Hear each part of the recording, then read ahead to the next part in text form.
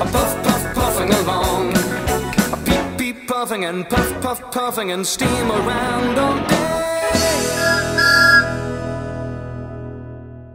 It was a moonlit night and Henry was working with Edward. The big green engine was taking a goods train to the station by the lake.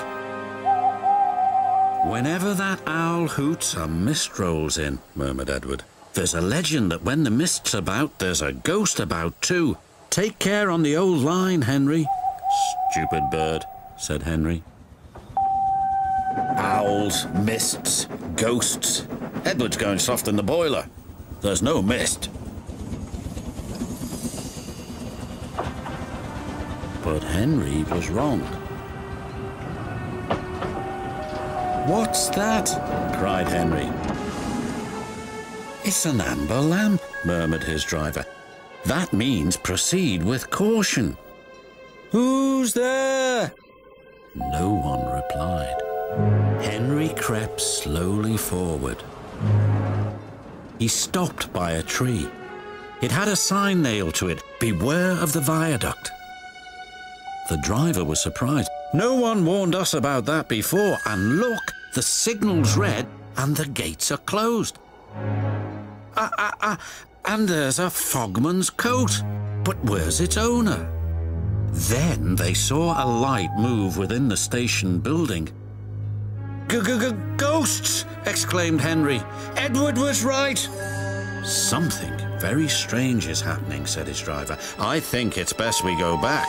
"So do I," agreed Henry. By morning, the mist had cleared. A workman was talking about the unsafe viaduct. "Lucky you didn't cross it last night."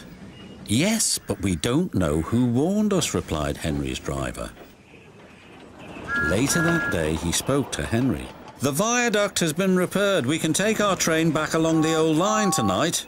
Henry didn't really want to. But when nightfall came, he was sizzling nicely. Suddenly, an owl hooted, and then Gordon thundered by. "Oh, look! Henry's spooked," said a truck, and the others giggled in their silly way. "Be quiet," snapped Henry. "I'm not scared." But he was.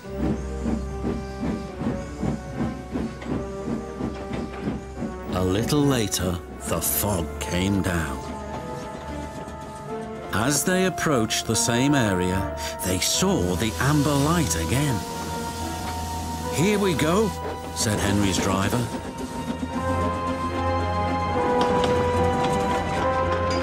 Then, unbeknown to Henry, the gates mysteriously closed by themselves, and the signal went red.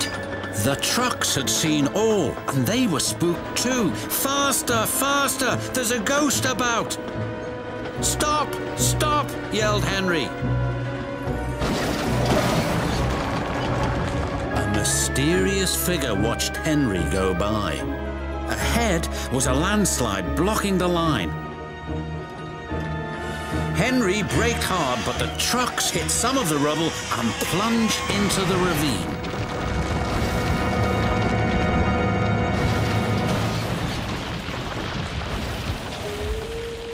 Just then, Henry's driver saw a strange sight coming towards them. "What's that?" he said. The fireman laughed. "That's our ghost. It's old Bailey, the fogman." Old Bailey was very cross. "I tried to warn you about that viaduct. Why didn't you pay attention?" "We're sorry we ignored your warnings," replied the driver. "Is there anything we can do to thank you?" "I'd like to operate that old station again, if you let me. I promise I won't spook Henry." And in a little while, old Bailey's wish was granted. "You and your station will be really useful," said the Fat Controller. "Let's hear a hearty thank you to the friendliest, ghost on the island." Everyone cheered, especially Henry, who was the happiest of all.